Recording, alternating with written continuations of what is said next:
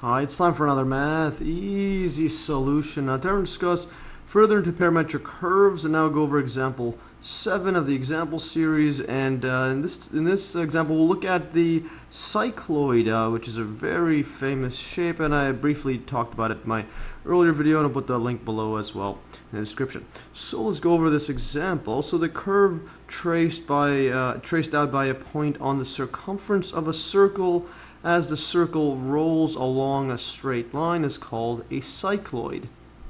Yeah, for example, here if you have a circle here, so let's say the point P is on the circumference of this blue circle, and as you rotate it, this point eventually gets to here as you move it. So you rotate and then you move it this way. This point's going to be over here, and if you trace it, you get a curve that looks something like this, like arches. And here's a Wikipedia of it. Yeah, here just to show you a visual representation, so it looks something like this. It just rotates around, and you get that shape where the point is on the circumference. Yes, so now we're asked if the circle has radius r and rolls along the x-axis, and if one position of P is the origin, find parametric equations for the cycloid. Yeah, so now let's look at the solution of this. So basically we choose, first thing we're going to do is choose as a parameter the angle of rotation theta of the circle, and we'll choose that basically when theta equals to 0 is when P is at the origin. Again, recall that with parametric equations you always need to have a parameter. In this case we'll just call that theta. So what we have, for example, if we're at the origin, let's say we have at the origin initially, so we have the x and y axis like this. Yeah, so we have P is at the origin, and then this is at the circumference of a circle. So let's say we have a circle that looks like this. So what we end up having here is, well, this is P, and initially the angle, let's say from the circle to this point, we have theta equals to 0, and then as you rotate, as this moves across here while it's rotating, so while it's rotating but moving to the other side, this point's going to be moving along on the circle to say somewhere over here, but it's going to move along to the right. And for example, the angle that we are going to be looking at is basically this kind of angle, where you have this right angle. So then this angle here is theta. So that is the angle that we are dealing with. So that's what this parameter is defined as. Yes, so now let's suppose a circle has rotated through theta radians, so not 0, but assume that theta is between 0 and pi over 2, in other words 90 degrees. So in this example, if we just draw this out, this will make more sense. So let's say we have the x and y axis like this, x, y, and then let's say this is at the 0 point. Yeah, this is at the origin, and then let's say that it has rotated across to somewhere like this, and let's draw a circle like that. And yeah, this point here says it's always, so we always have a point on the x-axis because you're rolling the circle around it. And let's assume that the initial point P was here, so it was originally on the origin, and then it's rotated. Yeah, it's rotated from the origin, and then if we were tracing the path, so the path again would look like here. I'll draw this in red, so it goes from the origin through this point like that, and then it goes somewhere, yeah, something like that there. Yeah, so now what I'm gonna do next is, well, at this point here, I'm gonna call this point T, and then let's just go with the center of the circle. Let's say the circle is somewhere over here. And here I just fix up the circle to make it slightly better looking here. And let's just say again, this is the center point. Let's draw it somewhere here, and we'll call this the center of the circle. And now if we draw a line from P to here, and again we know the radius is r, and also now draw from here to here. Assume this is a perfectly straight line across. Yeah, now the next thing I'm going to do is I'm going to draw a perpendicular line on this line here, just so we have something that looks like this, and then at this point here I'll call Q, just to make it easier to reference. Yeah, now the next step is that now that we have these 3 points, or 4 points, P, C, Q, and T, the next thing we should note is that because the circle has been in contact with the line at all times actually, we see that the horizontal distance it has traveled from the origin must be the arc length from P to T. For example, when this was at the origin, this was all the way here, so all we have to do is just rotate back over here. So then basically when you move the circle over to here, the total distance that you're traveling from here to here has to be, well, the same as this arc length across here. We'll call this A. Yeah, so then this has to be equal to A here, because it's just on the circle. It's just basically it's always on it, so you're just moving it the same distance like that. And yeah, you can see this again in that animation here, that as you can see the point on the curve, the full length it's traveling is actually the same as the full rotation of the circle, or the basically the circumference of the circle. Yeah, so thus what we have is this length has to be A, and I wrote it there, and because I'll write down what it equals soon. So also now recall from my earlier videos on the definition of radians, what I showed was that if you had an arc like this, and then it's whatever this this angle is in radians, theta, and if you had a radius r like that, this is A, so by definition the arc length is equal to r, and then times it by theta, where theta is in radians. Yeah, and I'll write theta is in radians, just write equal sign like that, just set to radians. And that's by definition. Yeah, so thus what we end up having is, so thus for our case A is equal to the total distance from 0 to t, same thing as writing OT like that. This is usually how you write distance, so OT or 0t, whatever that one is. And then this equals 2 by definition, the radius times by the angle between, so r theta. So in this case here, this is our theta like that. So that's r theta there. Yeah, so then this total distance here is just r theta. Yeah, so therefore the center of the circle C is, well, r theta and r, because the distance from the x-coordinate is r theta, and then the total distance here is just r. So that's just from t to c is just r over here. Yeah, so at this point here the coordinates are r theta and then r. So that's at the very center there.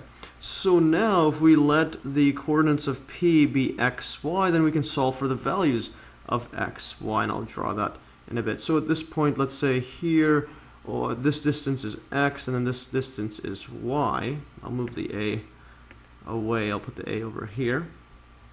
Yeah, so then this distance, this point P is at this point, and the coordinates are just x, y of it. So now we can just basically need to solve for x and y. So what we'll do is write, well, x is simply equal to, this point is going to be equal to, well, r theta minus by this point across here. And now this point here is the same as, well, this point here, and we'll call this distance from P to Q. So absolute value P, Q, like that.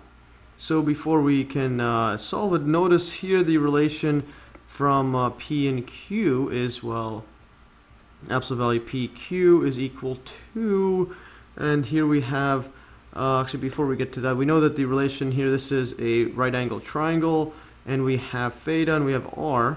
So the relation sine theta is simply equal to opposite, which is PQ, over hypotenuse, which is r. And you can learn more about this in my earlier video on trigonometric functions. So we have this, so then what we end up having is distance x is going to be equal to the full distance 0t, or ot, subtracted by this distance, which is this one right here, absolute value pq, or just the distance pq like that. So it equals the distance from difference from pt, from 0t minus distance from p to q like that. And we know distance from 0t is just r theta. And now when we subtract the distance PQ, well, we know this relation, we could just move the r to this side. So what we have is r sine theta. And we can, well, just take the r out, so we have r and then theta minus sine theta, like that. And we can just box this in. So we have our equation for x in terms of our parameter theta, which is pretty cool. So now the next one we could just solve for y. So y is equal to, in a very similar fashion, well, the y is going to be the full distance r, and now all we're going to do is subtract this distance across this point here. So when we subtract this one we'll call this distance here CQ. And if we take this to see the relation instead of sine, because this is the adjacent, we have cosine theta. I'll move this a bit higher. Cosine theta is equal to, and now we have CQ like that over r. So adjacent over hypotenuse. Just move this up a bit higher. Yeah, so that is what we have. Just moved it a bit higher. So that's the cosine relation. So then what we were going to do is r subtracted by this distance CQ, which we can just move the r to this side and get r cosine. So we have this distance, well, this is going to be just r minus, or just for completeness sake, we'll write the distance from C to T, which again is the same thing as r. So C all the way to T is just the radius r. And then what we're going to do is subtract this by, and this was CQ, distance from the center to Q, and this equals 2, so CT is just R, and now we just have R cosine theta. And then again we could take the R out, so we have R 1 minus cosine theta, like that, which is pretty cool. So now that we have the parametric equations actually. Yeah, so therefore, to just sum this up, the parametric equations of the cycloid are x equals to R theta minus sine theta, write this theta neater, and then we have y is equal to r and then 1 minus cosine theta, like that. And where theta is just an element of all real numbers, usually just how you write it. So theta could be any real number. This is usually how it's written, like that. Yeah, now going further, one arch of the cycloid comes from one rotation of the circle and is described by, well, theta between 0 and 2 pi. And I've already shown you that in the animation on the Wikipedia. And we can again see this, so just to show you again. So at this point here, as it does its full rotation, it goes all the way back to the center. So then this is from when theta does a full 360 degrees, or 2 pi radians.